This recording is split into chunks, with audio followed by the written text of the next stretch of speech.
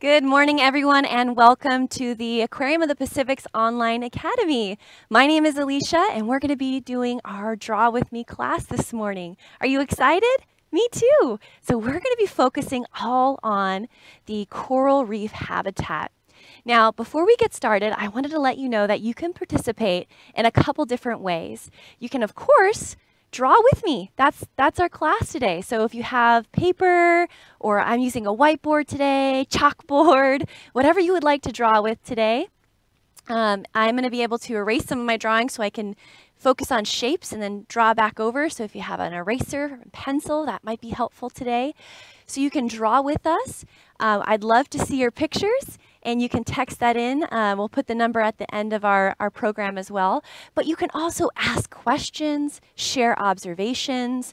And if you have any of those questions and you want to text in or observations, just make sure that you're asking permission from an adult, as normal texting rates do apply. All right. Now, why are we doing an art class when we're learning about science? Well, art and science often mix together because in order for scientists to learn about an animal, they often have to look pretty closely, and artists do the same thing. So practicing our observations, thinking like scientists today, actually helps us with our art project, and our art project helps us with our science. So we can do both today, which I think is fun. Now, you don't have to be an artist. I'm definitely not an artist, but I do love to draw. And I'll tell you that your artwork today does not have to look like my artwork. It can look completely different. There is no wrong way to make your observations and draw today. All right, so we're going to go ahead and start by looking closely at the habitat behind me. Now, I've said that word a couple of times. Habitat. Let's say that together. You ready? Habitat. Good. So a habitat is a place where animals live. And not all places in the ocean are the same. So what might make this ocean habitat special? That's what we're going to look at. So if we're looking into our big reef habitat right now, what are some things that you notice? These are some things that we're going to be adding to our drawing today. Now, I see a lot of different animals. Do you see them too? Are they all the same shapes, colors, sizes? No, they're a little bit different, right? And so we'll have to remember that as we focus on a few animals a little bit later to draw. Now, we're also looking at what they're living in, this stuff here. So this is coral. Have you heard of coral before? Well, when you have a lot of coral that lives together underwater, this is called a coral reef. Now, the water here, I will tell you, is nice and warm. So when we think about a habitat, it's good to think about the things that are alive and the non-living things as well. So the non-living things that we're going to include in our habitat is, of course, the water. And this water is different than the water that you would find in our own backyards here in California. So our water off of our coast is pretty cold. But if you were to visit a nice, warm location like a coral reef, the water is nice and toasty. It can be, usually it's in the 70s, sometimes even 80 degrees, which is pretty warm. So let's take a closer look at some coral, an example of coral. Ooh, this is our live coral habitat. So we are looking at an animal, and this animal has a really hard outside part to its body called an exoskeleton. That's a big science word for today. So these corals, let's go ahead and take a peek. What do you notice about them? If we were to start drawing some of these corals, what might we include? Well, as you're making some observations, I wanted to show you an example of coral up close under my document camera, just to show you that they come in a lot of different shapes and what we might want to include for our own drawing.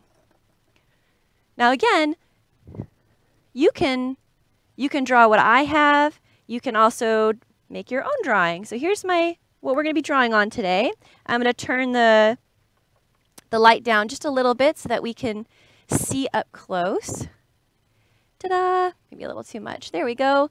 And then we're going to zoom on in so that we can see. But just to start with right now, Are all three of these corals the same? Now, these are not live. This is that hard outside part to the coral's body.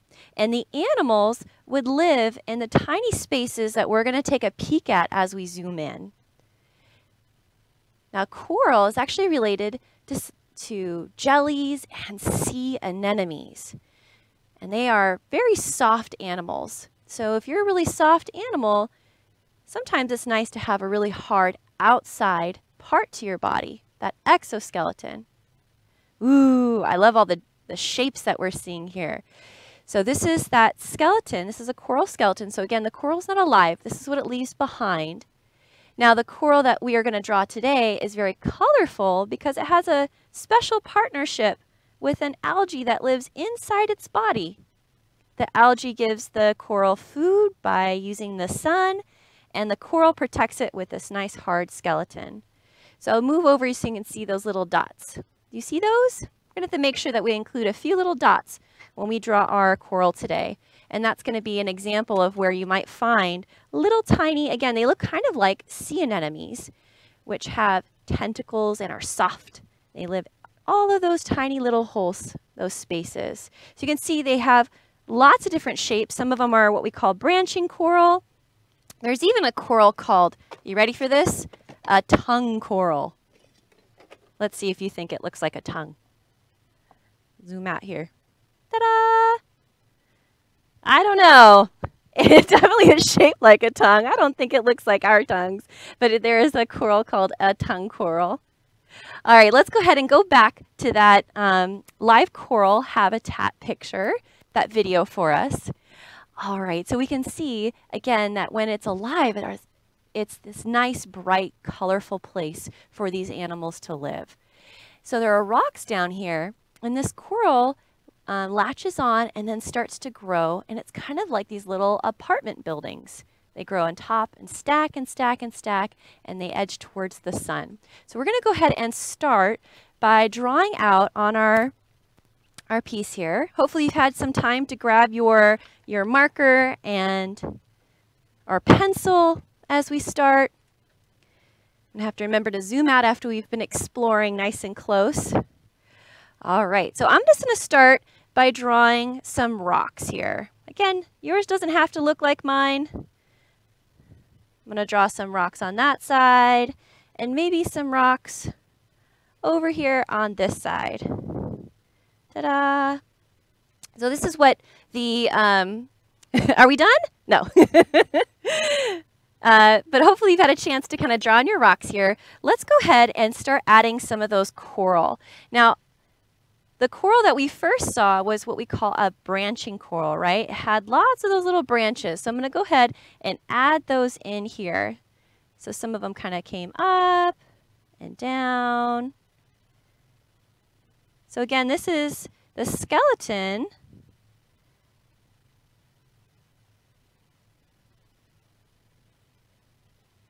So you can make yours however you want. Now this is going to be a home and shelter for some of those animals. Did you start to notice some of those animals that we were seeing? Now we're going to go ahead and add those little dots. This is where if we were to look under a magnifying glass or a microscope or just swim up really close, you might see the animals that live in these tiny little holes. So if you were a scientist and you were the first one to find this really cool coral animal, you might want to include some of these details so that you remember for later. And that's kind of how we should think about it when we make observations. What do you want to record for later so that we remember these details about those animals? Okay, so we have our first coral here. Let's go ahead, and we saw some that were a little bit flatter, right? So they had, you can call these like our tabling. So they kind of just spread out like this. They kind of layer on top of each other. Again, you can erase your little pieces in between. They're kind of these flat plate-like coral. You can add them in. They're all different shapes. You can add those little dots all over them. Ta-da! however you want to make your coral here. So we have some of those flat pieces. Now, some coral are a little bit softer. They actually call them soft coral. And I think we have our Anthias exhibit that we can take a peek at to see an example of what that soft coral might look like. So instead of having that really hard skeleton all the way around, they have a little bit more flexibility. So to me, they kind of look a little bit more plant-like. Again, it's an animal, but it's going to move a little bit more with the flowing of the water going back and forth. And it's still a type of coral. They're a coral relative. Oh, look, here's another type of coral. This one to me looks like a big vase. So lots and lots of different shapes here. This is a nice close-up. We even have, an example of brain coral down there. What shape do you notice? Yeah, kind of that circle. So maybe we'll include some of those here as we draw. So I'm going to do a nice soft coral. Did you notice it was kind of wavy? Again, branching, so we can kind of add some of those here. And then it's kind of fan-like. Maybe we'll add a little bit more branching pieces here.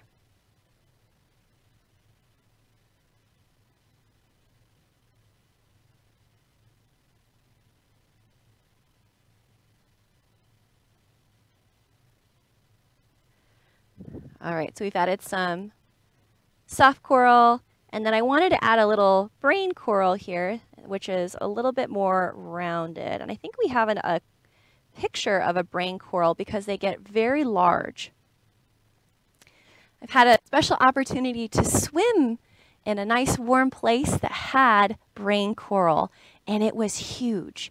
It was well, I had to swim over it. It was like this big. And it was probably been around for hundreds and hundreds of years. Coral grows very slowly. But look at the shapes here. What do you notice? So again, looking closely, what might you want to include on your drawing that we see here? Pretty cool. I kind of noticed this pattern. So I'm going to draw this pattern in to my brain coral. Kind of had these nice wiggly lines. Again, your coral doesn't have to look like my coral.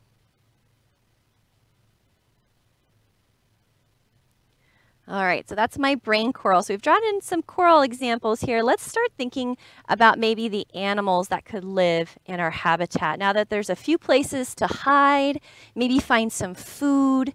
And those are the important parts for building a habitat, right? The animals in these homes want to be able to survive. So I'm going to go ahead and start with our angelfish. This is an animal that can be found in these tropical reef habitats. Wow, I think I have, there we go, my stuffed animal as well. So we can kind of put those in the same. And you can see they're a little bit different. There are lots of different kinds of angelfish. They're all very beautiful. Let's talk about the things that they all have in common though. So if you were to look up a picture, maybe if you were to do some investigating after, you might find that they come in many different colors. The one that we're looking at right here is quite beautiful, right? What colors do you see? Yeah, you probably noticed, right? We have yellow and blue. Are there any special things that we might want to include on our fish? Again, we'll go ahead and put that number up. I know a lot of you are drawing right now and are busy, but if you wanted to share, we'll put our text number up as we're making our observations. Now, if we were to describe the shape of our fish here, how would you describe it? If we were just to draw out the body, would it be triangle, rectangle, square, oval, circle? What do you think? While we're thinking about that, let's go ahead and see what are some extra special things that we can put on. Well, angelfish, I know this is an angelfish because they have this special part that sticks out. Did you notice that? Yeah, so sometimes animals use color for different reasons. The angelfish is using these nice bright colors to kind of show, hey, you probably don't want to mess with me. I have this nice spike right where my gill is. So this thing right here is the gill. This is the covering. So if you're to make your best fishy face, ready? Put your hands up like this. Excellent. So they have a covering over their gills. Now I know this is an angelfish because angelfish have these little spikes that come out. So when you make your fishy face, you can go boop. There you go. You've added your spikes to your gills, and that makes it an angelfish fishy face. So they also have this mask, which makes it a little hard. And then look at over here. They have a fake eye. Now, we're pretty smart. We can tell that that's not a true eye. But think about it. You're a predator. You're hunting in some of these closer places around the reef. It's a little bit dark. You may not notice that this isn't the actual eye of the fish.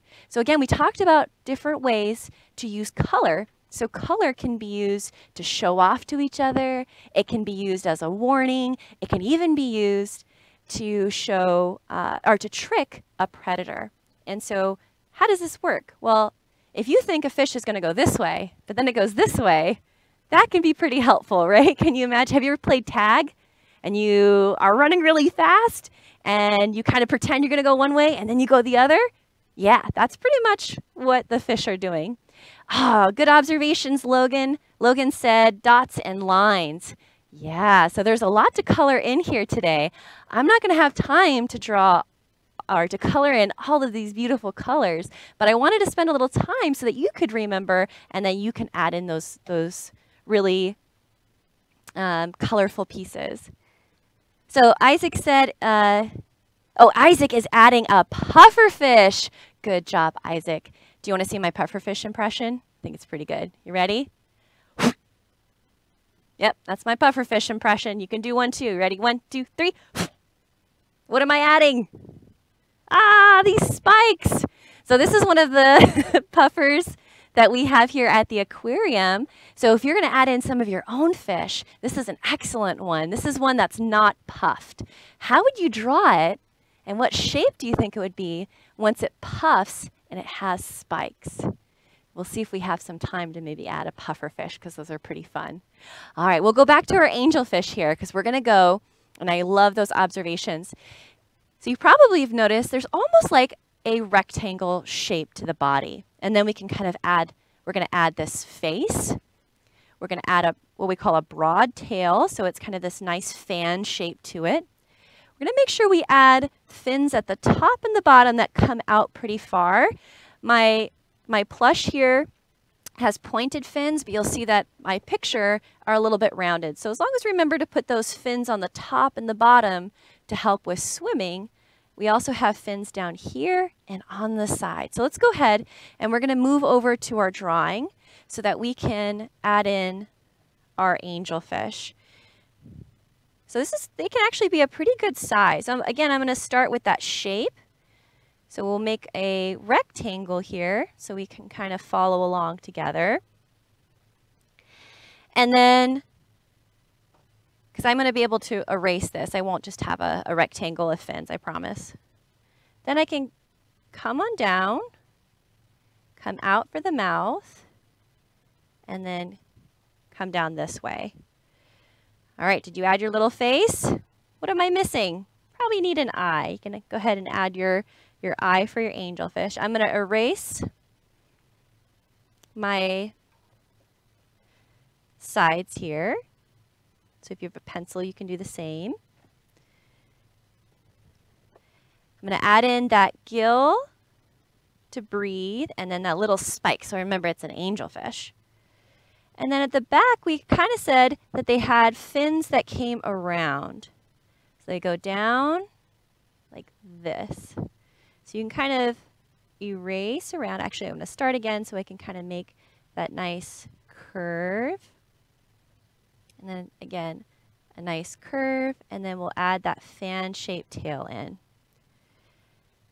Excellent. We also have a fin on the side that we'll go ahead and add in. And those fins at the bottom. Ta-da! Now if you wanted to add in lines, I'm just going to do this so we remember that it's a very colorful fish. There's lots of polka dots. You can decorate your angelfish however you would like. All right, so there's our angelfish. I'm just going to go ahead and draw it a little bit bigger at the top.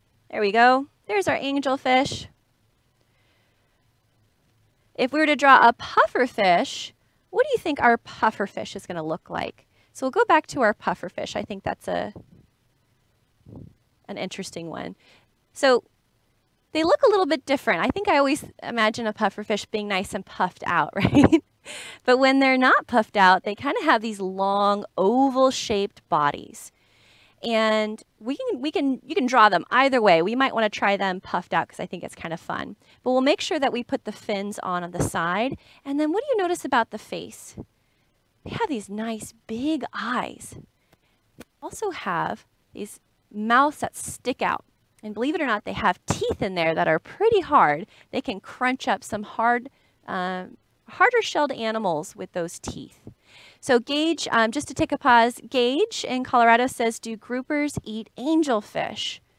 Oh, you know, groupers are big animals. They can be a pretty big fish. We have a Queensland grouper that we can take a peek at a little bit later. So after we draw our pufferfish, we'll take a peek. And once we see this fish, you'll probably get an answer for if they eat angelfish or not. All right, so if we were, I don't think I've tried drawing a pufferfish before, but we'll get creative here. We'll see if we can do one. So probably that nice. So again, we wanted to try one that was puffed.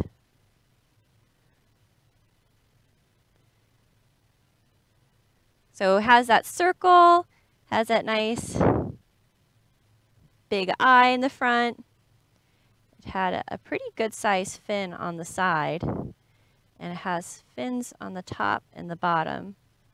And then what do you think we should include? What was special about that pufferfish? Yeah, it had spikes on its body. You don't want to mess with the pufferfish. Ta-da! That's my pufferfish. Again, it looks very different than when it's not puffed. All right, so another animal, let's see, we have a few more minutes here. Another one that I think is really fun is the clownfish. Were you thinking of the clownfish when you were thinking? Ta-da! All right, so this is I think a really popular animal, probably because, well, it's had some TV time, but also look at those colors, right? So it has these nice bright colors. Remember when we were talking about color being used in different ways? Yeah, so sometimes animals use colors to blend in. Are the clownfish here blending in? Not really.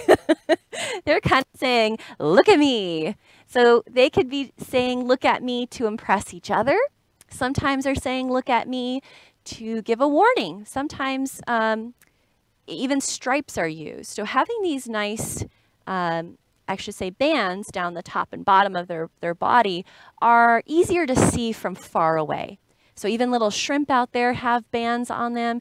Having bands and stripes are really easy to see sometimes in the coral reef. So they're not a huge fish. They're about this big. But if you have these nice bright colors and you live in this really cool sea anemone. Now this is my sea anemone impression here. Sea anemones, thank you. I have Allie and Allie helping me today. I have two Allies. I have Allie who's helping with my controls and Allie who's helping with your questions and observations this morning. So this is a sea anemone example. So sea anemones have this nice round body. And then what do you notice on the outside of their body? What stands out to you? What makes them a cousin to a jelly? Ooh, or a coral. This is what we were talking about. Did you notice the tentacles? Now these tentacles aren't just for show. These tentacles sting. Now if you were any other little fish, you wouldn't want to get close to a sea anemone. So a clownfish has a really, here we go. Let's see if we can go back to our, aha, perfect. So the clownfish, they're pretty fun. I like that they have up close little grumpy faces. Did you know that? Yeah, look at that grumpy face. I love fish with grumpy face. They're not grumpy though, I promise. They just have grumpy faces. So this is another type, also different colors, but also kind of using those bands to stand out. And then it's wiggling around in this stinging animal. How does it do that? You want to hear the secret? Kind of cool and gross. Yeah, it's covered in a layer of slime. Kind of like mucus. Yeah, don't think about that too much. So that's all over the fish, and it's pretty similar to what the anemone has around its body. And so the anemone doesn't even know that the clownfish is there. And so the clownfish gets the hide, and if it needs to, it comes out and protects its anemone. It will grab smaller food that passes by. Sometimes it even passes it to the center where the anemone that it's living can eat. Pretty cool. All right, so if we were to draw this partnership, this is another partnership. We learned about the coral and the algae. This is another partnership between a fish and the anemone. Let's go ahead and draw that in. So we're going to need to draw a sea anemone, and we're also going to need to draw our clownfish. Let's go back to our clownfish photo so that we can kind of get a closer look with those orange. There we go. So looking at this model here, our fish is this nice oval. It has a point on one side, and it kind of gets small here, and then we'll add in this nice broad tail. We're going to make sure that we include 2 fins on the top, 1, 2, and we have several fins on the bottom that are kind of nice and round. So compared to our other fish, they have nice rounded fins. So we'll go ahead, let's see where we can add in our clownfish here. Maybe we'll draw our clownfish swimming in front of this rock space here. So I'm going to draw that nice, we call fusiform, which is the oval. We're going to make sure that we include that little mouth. Again, not really grumpy, just has a little grumpy face. You're going to want to draw your nice broad tail. This is another fish that has a nice broad tail on it. And then they have stripes. So if we're to think about our stripes here, they have 1. The second one is kind of interesting. It kind of does this little keyhole thing. 2, and then 3. Has a little rounded fin here, and a little rounded fin on that side. Now, we want to make sure we can do that side. There we go. Our little side, where's my eraser? Again, you can just erase where you need to. I like to draw my lines first. We'll make a little space for that side or pectoral fin. Then we can add our little fins down here. I'm going to fix my dorsal fins just a little bit. All right, so there's my clownfish.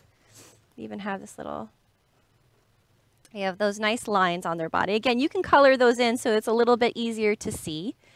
And then they live in a sea anemone. So I'm going to go ahead and draw a nice sea anemone. We'll pretend that it's a nice big sea anemone. So I'm going to draw that circle. They have a little mouth on the inside. And then they have those tentacles. So you can draw your clownfish anywhere you want around your sea anemone.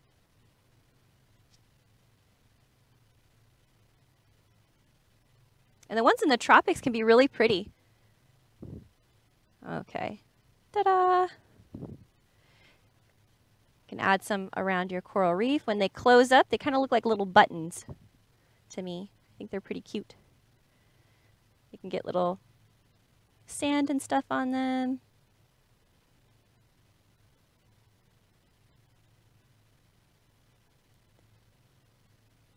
Now we're looking up close at the coral reef. We might even see some animals that have no bones. So we've been talking about the anemones, but there are lots of little critters up close. Sometimes we can find little crabs. If you wanted to add little crabs to your drawing. There's even special coral crabs that live just inside coral, which I think is kind of fun.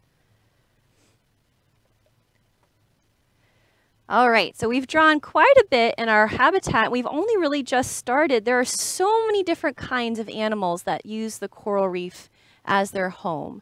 Not only are the coral animals themselves, and we've drawn a few of those in here, there's lots of fish, there are eels. Maybe we'll go back to one of our views of our tropical, there you go, our tropical habitat. Okay, we had talked, Gage had asked about the Queensland grouper, or the groupers in fact. We're looking at this far away, but if a scuba diver were in here, you'd see that this is a really large fish. And this really large fish has a really, oh, hello unicorn fish. Sorry, we didn't mention you. And there's a really big mouth, and that mouth is a vacuum cleaner. And I wouldn't say that the Queensland grouper cares if it's a, you know, a smaller fish or an angelfish. As long as it can fit in its mouth, it's going to try. Now, if the fish can flare its gills out and poke on the sides of the grouper, it may have a chance to get away. The grouper may not want to close its mouth on those spikes on the side. But I would say that the grouper might try. What helps is the angelfish has that nice pattern on it. So the grouper, if it's already tried before and then remembers it's going to get this spike, it may not do it again. So that's having those nice bright colors. That works for all kinds of animals, frogs, fish, animals that have a little secret weapon. They try to advertise that. So if we go back to our drawing here, there's an opportunity for you to add all kinds of animals. Now I know someone had asked, I think, to draw a couple other animals in here, and I'm sorry we've run out of time, but guess what? You can always watch our webcams and draw in some of the animals that we didn't get a chance to do, right? There are so many in here that have different shapes, different tails, even our sharks. So I'm going to go ahead and put that number up again. We would love to see your artwork. Yeah, so if you feel like you'd like to share with us here at the Aquarium of the Pacific, you can text in your work at 562-286-1838. I hope you've enjoyed our class today. We have lots of classes coming up for the rest of the day and the rest of the week. Thank you, everybody.